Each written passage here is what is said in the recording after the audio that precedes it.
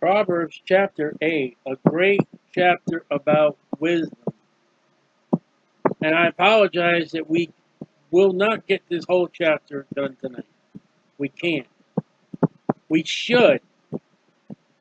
I mean, this is not one of them chapters that we should divide, but we have to. Because I'm out to teach the Bible fully. And I'm going to cut it off at the paragraph mark of 21. Try to. But this whole chapter has to be done once. And if I were to do it in one night, I would do misjustice. So Proverbs chapter 8, verse 1. The greatness of wisdom. Does not wisdom cry? She's a street preacher, we learned in chapter 1. Does not wisdom cry, but most will not listen. Jesus said, broad is the way, and many that go the way of destruction. Understanding put forth her voice. Wisdom cries out, understanding has a voice. Many won't listen. Knowledge is what you know. Wisdom is how to apply what you know. Understanding in the Bible is your relationship to God. We tell them what to know about Jesus. How to apply what we tell them about Jesus, but they won't listen. And then they're not going to get no understanding if they reject Jesus. She standeth in the top of high places. Well, for the Israelites, the high places and where Solomon will build temples of false gods. I did a study today with Jeremiah, the high places, temples and steeples of the church and how they're wrong. And these are the same high places where Israel and Judah worship false gods and Baal. We're to go where the false gods are and proclaim the true God. We're not to keep it in the church house. And when you're a street preacher, that's one of the things they'll tell you. Oh, keep it in the church house. Absolutely not. Go into all the world and preach the gospel. You're not to find the world in a church. Though the world invites, the church invites the world. By the way, in the places of path. Proverbs 1:20.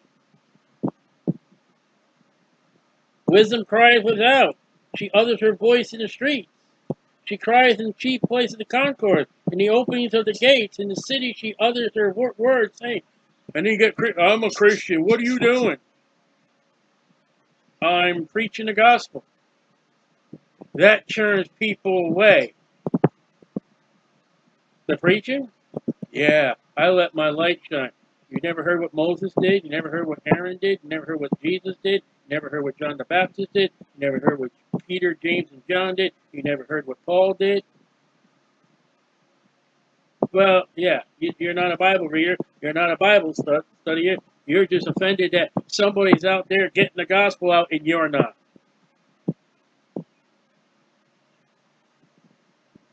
Unto you, O men. We don't go preaching to dogs or cats. And they're, oh, my dog's going to heaven. No, we don't. I know the Bible says go in all the world and preach the gospel to every creature, but we don't go preaching to animals. Animals can't get saved. I just lost a whole bunch of people. I, wisdom, call. And my voice is to the sons of man, not animals. You know, the problem is wisdom cries out, wisdom calls. But they're too busy on their cell phone. They're too busy on their smartphone to hear God. Oh, he's simple. Back to Proverbs 1. Proverbs chapter 1, verse 22. How long, ye simple ones, will you love simplicity? simple ones are just, yeah, okay. They don't scorn. They're just, you got his religion, I got mine. Always simple. Understand wisdom. Always simple. Understand wisdom. The simple can get wisdom. You're not too simple to understand wisdom. And ye fools,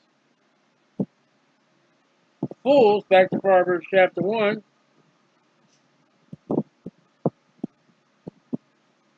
verse 22, how long you simple ones will love simplicity, and scorners delight in their scorning, and fools hate knowledge.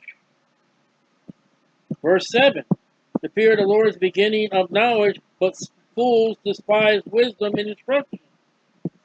Go back to Proverbs 8:5. O ye fools, be of an understanding heart. Over here, it said, fools hate knowledge. Fools despise wisdom and instruction. But that's not the end. You cannot say, all right, where I'm going, there are a bunch of fools, so I'm not going to preach the gospel. The Bible leads to us that there is still hope for the simple. There's still hope for the fool, even though he said, I'm an atheist. And the fool has said in his heart that there is no God. I dealt one time with a man, and listen, that's a double standard weapon to fire back at a Christian who witnessed. I'm an atheist. Don't take that answer. Try him out. And this man, I can picture right where we were.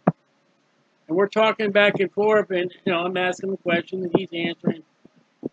And he didn't get saved, contrary to some church doctrine. He didn't get saved. You know what I told him at the end of that conversation? Wait, an hour, half hour, maybe hour and a half. And you know what I told him at the end of that conversation? I said, do you realize what you are? He said, no. I said, you're not an atheist. I'm not. I said, you're an agnostic. And he goes, well, what's an agnostic? I said, an atheist completely denies God. There is no God. I said, an agnostic, I don't know if there's a God, but I don't know if there is a God. And Satan gives these people the standard thing as, I let my light shine. I'm a Christian. I'm an atheist. You got to question them. Oh, ye fools, be of an understanding heart. So because they're foolish does not mean, okay, you're done, finish with them. You may be planting a seed. Somebody will come along, maybe and water that seed. Hear. Shut up and hear. I will speak of excellent things, and we're talking about the eye. Solomon has personified, made wisdom to a woman, so she's speaking.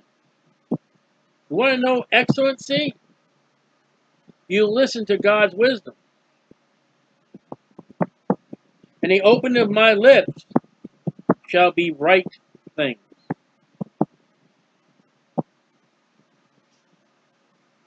Righteousness. My mouth shall speak truth.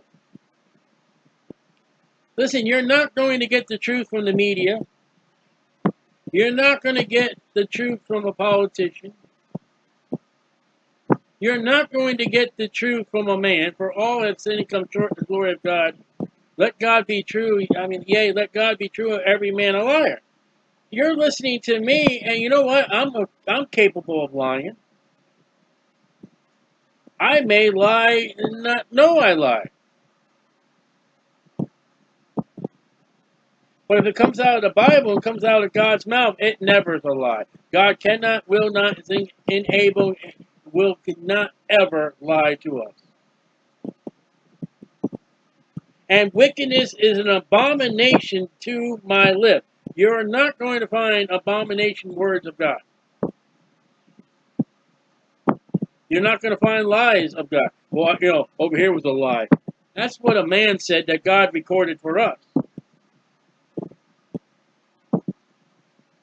All the words of my mouth, Genesis to Revelation, Genesis 1 to Revelation 22, are in righteousness. Even the words of the devil. The devil, yeah. I mean, it's to show us the tactics of the devil so we're not ignorant of his devices, the Bible says. There's nothing forward in that vile, wicked, just disgusting. There's nothing forward or perverse. We know what perverse is. In them, the words. We're going to New Jerusalem one day, and there will be no forwardness, there'll be no perverseness, there'll be no unrighteousness, there'll be no slander, no sin. This is a place of holiness and righteousness forever. They are all plain to him that understandeth. And when you get somebody in a pulpit, anybody, any religion, and he speaks over your head, that's not the wisdom of God. I mean, there are men out there, the Hebrew and the Greek, and they use these big, long words that you'll never hear, you'll never read. You won't go home to a dictionary, and yet that man or woman is to be, look how educated I am. I am educated. I am smarter than you. That's why I'm up here and you're down there. That's the whole motif. What's more plain and simple? Jesus said, go in all the world and preach the gospel. The gospel is Jesus Christ suffered and died according to Scripture, was buried and rose again the third day according to Scripture. There are some people go out there, well, the mark of the beast and the image of the beast, and, you're talking about things that have nothing to do with a lost man right now. Let's study the book of Revelation. Are they ready for the book of Revelation? Have you taught them the fundamentals of the Gospels of John? Have you taught them the fundamentals of the Pauline epistles written to the church age?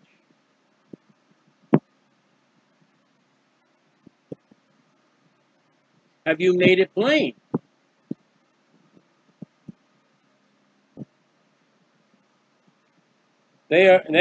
Wisdom. The words, verse 8, are plain to him that understandeth. And you may not understand it right now, but Lord tarries, you stay in your Bible and you read your Bible, one day you will understand. And I advise you, get yourself a pencil. And when you're reading through your Bible and there's one passage of Scripture, like, I don't know what that is. Or the devil has challenged me, take your pencil, put right next to that Scripture, that passage, that word, put a question mark. Put the date. I've done that. Listen,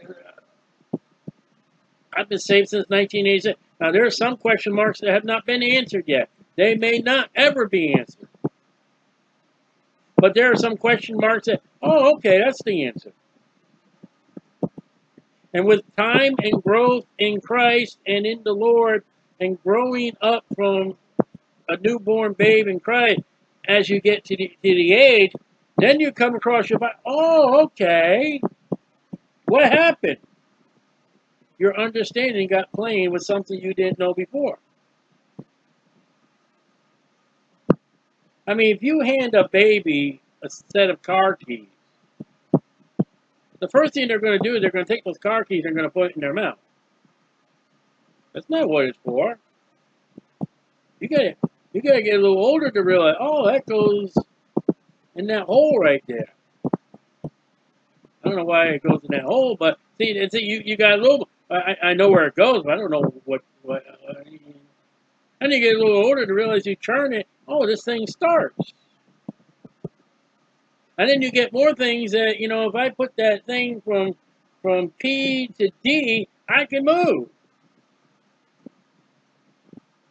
But that takes a series of growing. It doesn't just get in the car, turn the key, and put it in D, and you'll smack yourself into a telephone pole. You got to learn.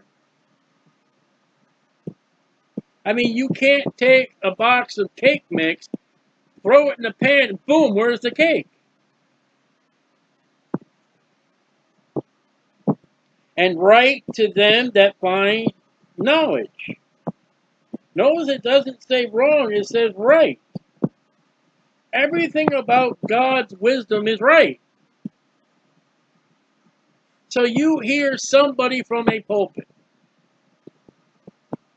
I'll give you the perfect illustration. If you are well versed in the King James Bible, and you turn the radio station, you're listening to a preacher, that moment he's using, excuse me, he uses a perverted Bible. That rings your ears. What was that? That don't sound right. And he goes, more. That's not right.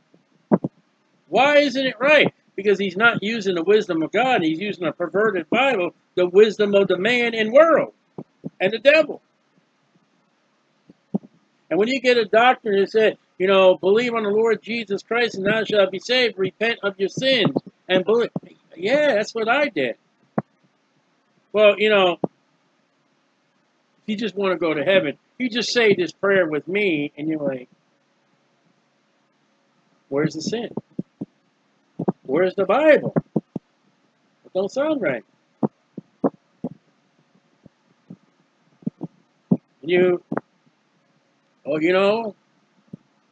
Over here in America, we have the ark.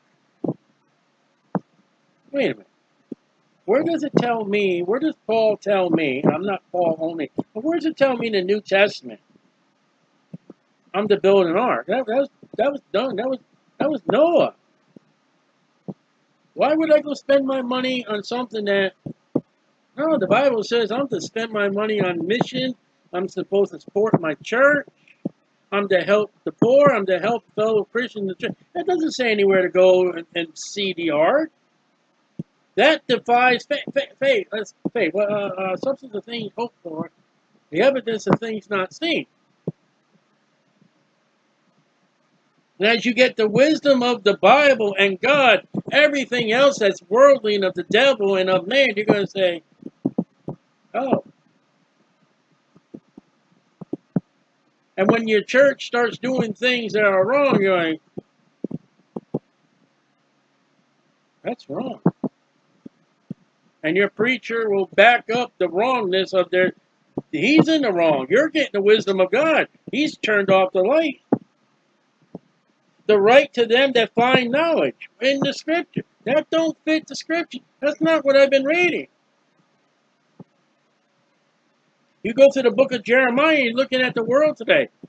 Whoa, we're in trouble.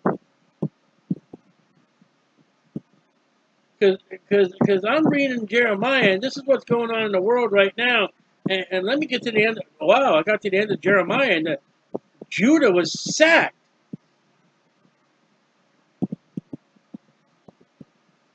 Receive my instruction.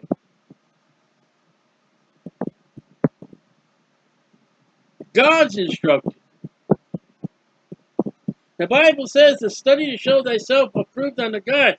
With the study of the Bible, you realize anybody in that pulpit, any religion, whatever that mouth says, if it is wrong according to the scripture,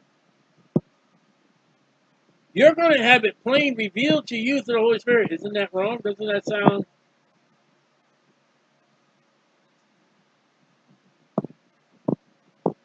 And you got to take the instruction of the Bible, the instructions of God, And to realize there will be men out there of religions that will be trying to get you instructed in the way of man, the devil, and the world. You got to rightly divide. The only way to rightly divide is to study the Word of God. This is wisdom. You can either have godly wisdom or you can have worldly wisdom. You can't mix with the Lord and Belial. You're going to love the one or you're going to hate the other. Receive my instruction and not silver. Gold for knowledge rather than the choice gold. God's wisdom will get you money. Don't you sell out God's wisdom for money. Many have done it.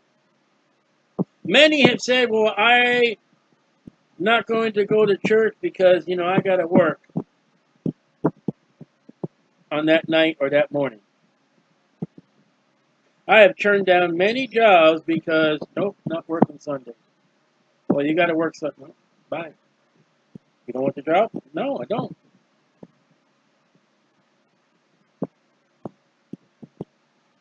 When you sell out to God's knowledge, wisdom, and understanding for the world's silver and gold,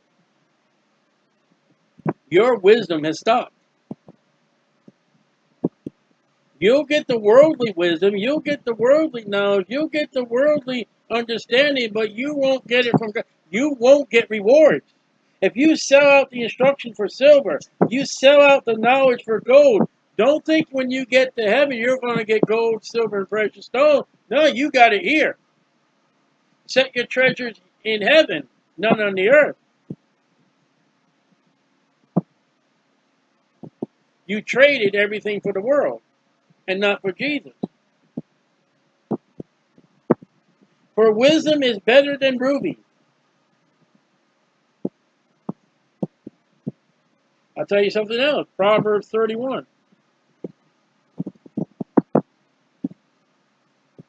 Proverbs 31, verse 10. Who can find a virtuous woman? For her price is far above rubies. You know what you're reading about when you read Proverbs 31, 10 to 31? You're reading about a woman that's in wisdom.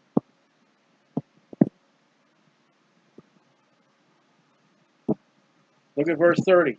Favor is deceitful, beauty is vain, but a woman that feareth the Lord, she shall be praised. We already read about beauty the other night. Beauty is not in the eyes of God. It's that price of rubies that she's far price of the rubies because she's got wisdom. And look at all the stuff she does, Lord willing, when we get to Proverbs 31.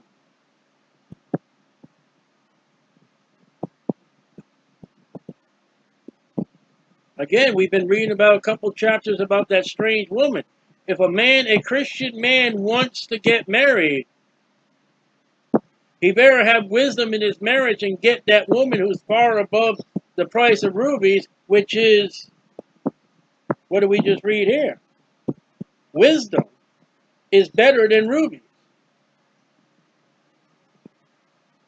They say a diamond is a woman's best friend. If that's her best friend, you need to leave town. That woman, that virtuous woman, her diamonds are her best friend. We'll study that, Lord willing. She's content with what her husband makes.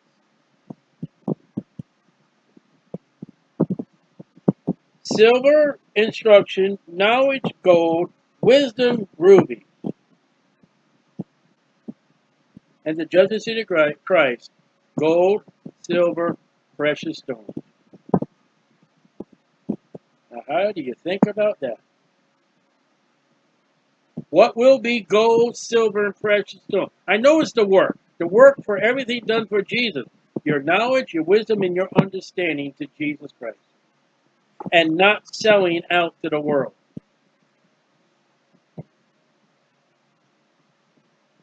There it is. There's the judgment seat of Christ in Proverbs 8, verse 10 and 11.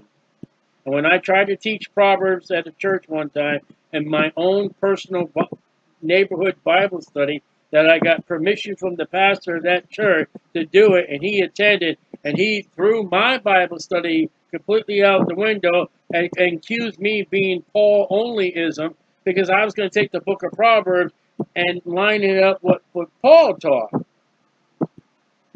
Though the book of Proverbs is the Old Testament book, we have church doctrine in Proverbs.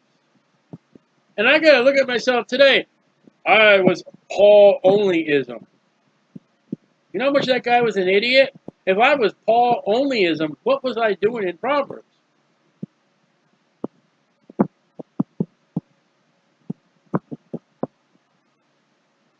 This is a guy who lost his church and everything. A guy who promised me evangelism, promised me to be instructor of his school, and he never got. Never gave. I've got two witnesses, one in glory, and the other one I don't think is going to be in glory, but that's not it right now. You can find the church age doctrines in Proverbs. You can find the law in Proverbs. You can find before the law in Proverbs. You can find the Gospels in Proverbs. You can find the tribulation in Proverbs. You can find the millennial in the Proverbs. You can find the new heavens and new earth in Proverbs. Proverbs is one of them books, if you rightly divide, can be used for the church age. And there are things in Proverbs you can't use for the church age.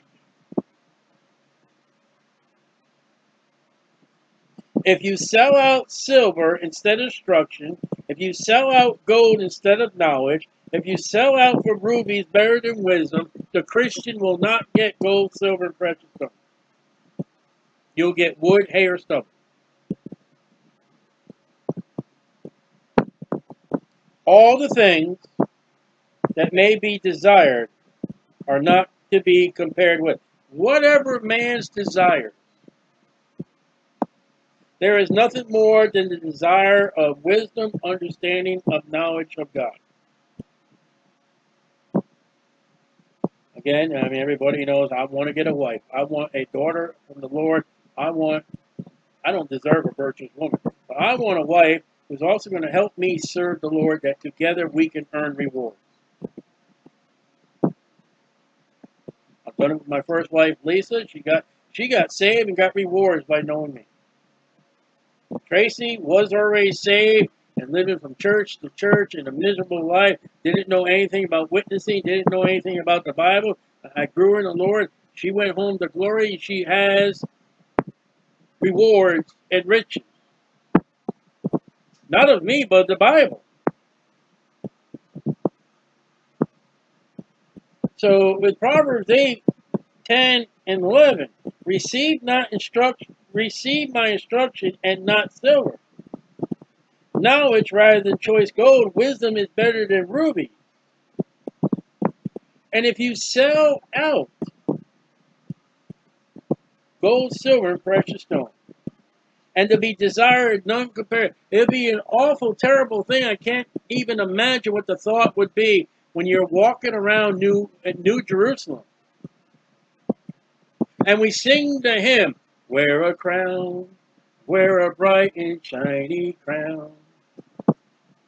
And you feel for your head.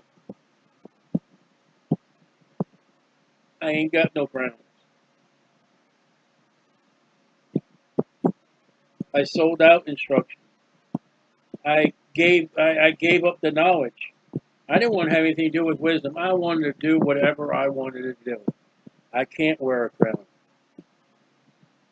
Friend, that selling out is for all eternity. Yeah, you're saved. You're saved. You're going to heaven. Glory, hallelujah. Hold on. You're going to heaven and you're not going to have a crown. Some believe, and I don't know if it's so, that when the elders cast their crowns, they think we're going to, and if we do, we don't. I don't know, but if we do, what are you going to do when you don't? Listen, Jesus Christ is not going to give you a crown if you didn't earn it. It's not a high school football team. Well, this team completely lost every single game of the season. We're going to give them a medal. That's not heaven. That's not God. That's the world. I, wisdom, dwell with prudence. Prudence is right judgment. You need to read Pilgrim's Progress. And I know the house that he visited, I know one of the daughters is named Prudence. I think the other one's name is Charity. It's been a while since I've read that. Wisdom and prudence they live together. It's right judgment. It's what you know, how to apply what you know rightly. All right? I know how to use a lighter or a match. Prudence, rightly, I can use a lighter or a match and go out and start the grill and we can have hamburgers. Nothing wrong with that. Or we can upset the 7-day event. We can go outside and have hot dogs. To use no wisdom, wisdom and not have prudence is to light that lighter, light that match, and use it to light a cigarette, a cigar, a pipe, or marijuana. That's not prudence.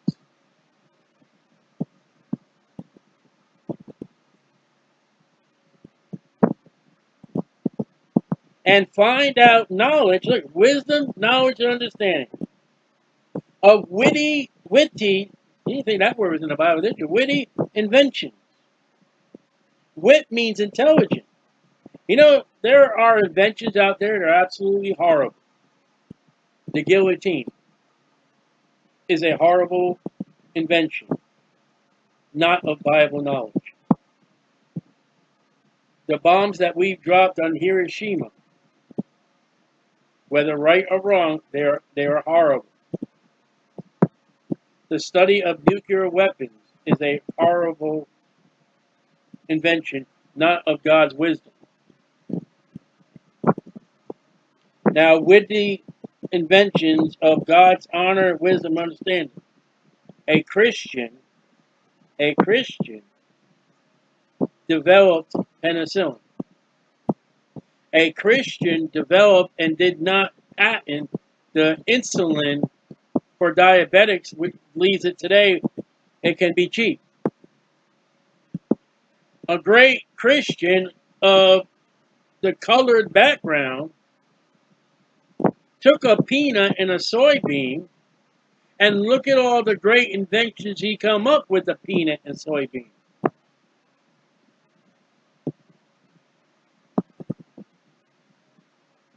Good inventions like the aspirin.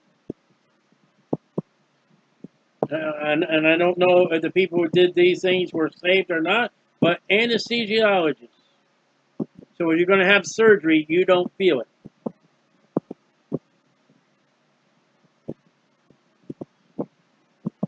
Morphine is good when it's used properly. Then again, you can use morphine wrongly and then be addicted to it.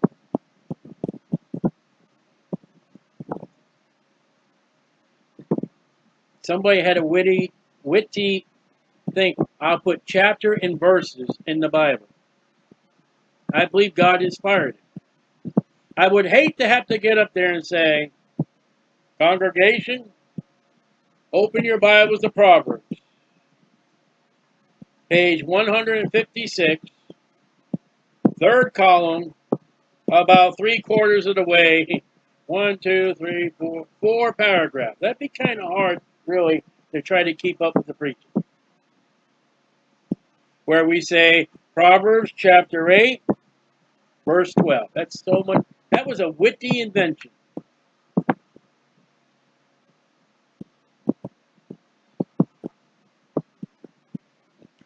The fear of the Lord is to hate. That's against the world's teaching.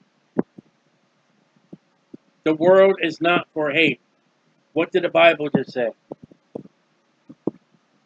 Look over here now in chapter 6, verse 16. There are 6 things does the Lord The world says erase the hate.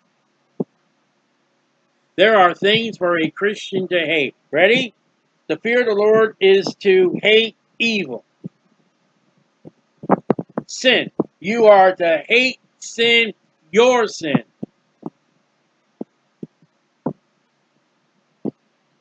Pride. I'm proud to be American. American made. That's a sin. That proud look. Look over here. Proverbs 6:16. 6 things does the Lord hate. Yea, 7 are abomination to him. Number 1, a proud look.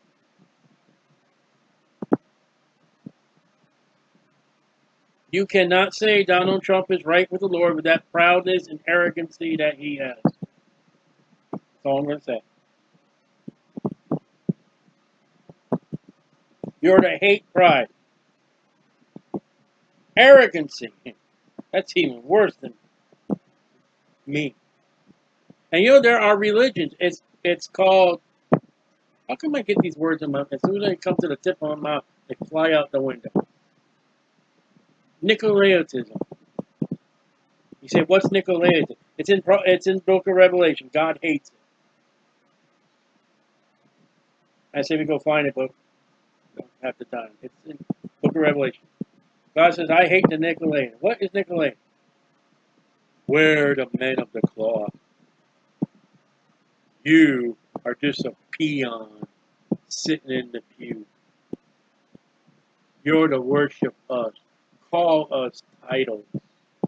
Don't you dare tell us. I've had pastors in church. You didn't get my permission. Woo!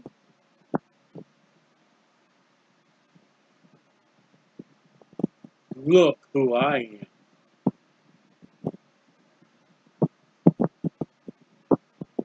Rich people have that. Ooh. And the evil way. Not only are you to hate the evil, you're to hate the evil way. Religion.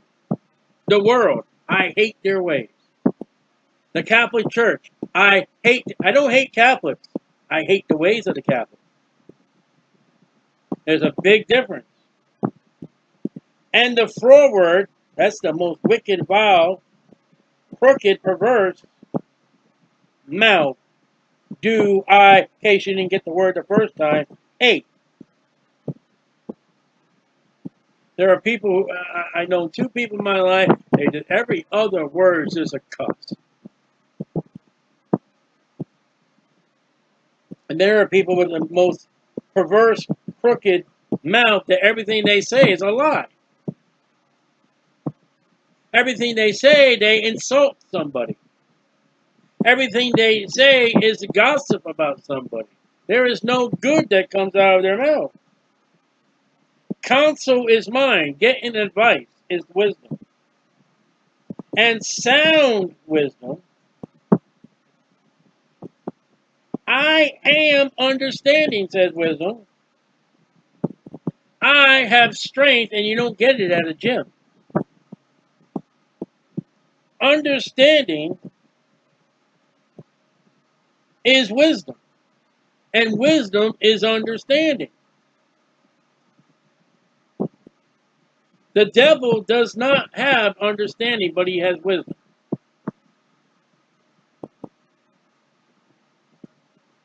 And you want strength? Wisdom and understanding. By me, wisdom, king's brain, and princes decree justice. Don't even get me going about America, because we don't have kings, we don't have princes.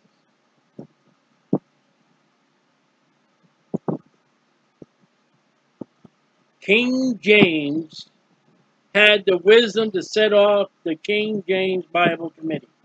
And he called for a council. Different men to do what they did for the King James Bible.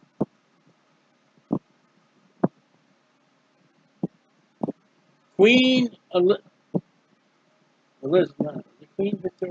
Victoria had the wisdom and understanding of God that she said, if Jesus Christ were to come right now, I will get off my throne and give it to Jesus. Would you even think, Sally, stop it, would you even think that Donald Trump would give room to Jesus Christ in the White House?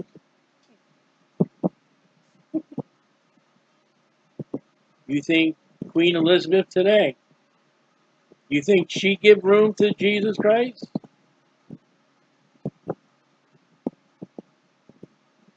By me, princes rule.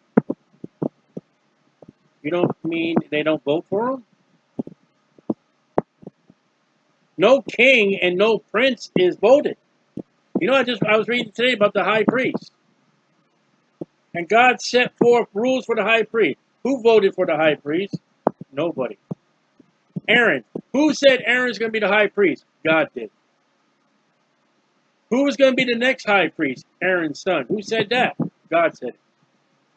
Who was to be the next high priest? The son of Aaron's son. And then the son of that son. No one ever voted for David. No one voted for the high priest.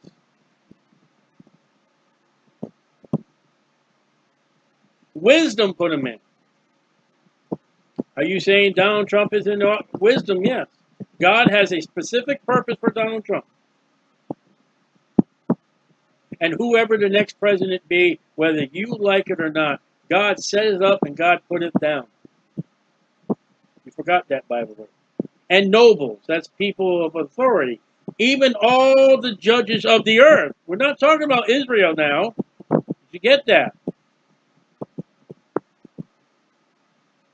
God will set up the Supreme Court justice, not the president, for the blessing or the destruction of America. And the Supreme Court judges that are there now are the destruction of America. I love, okay, there's love.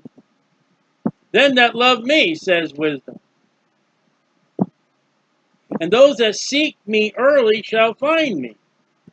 You've got to go search and seek wisdom. I know she'll come knocking at your door, Proverbs 1, but you got to get going too.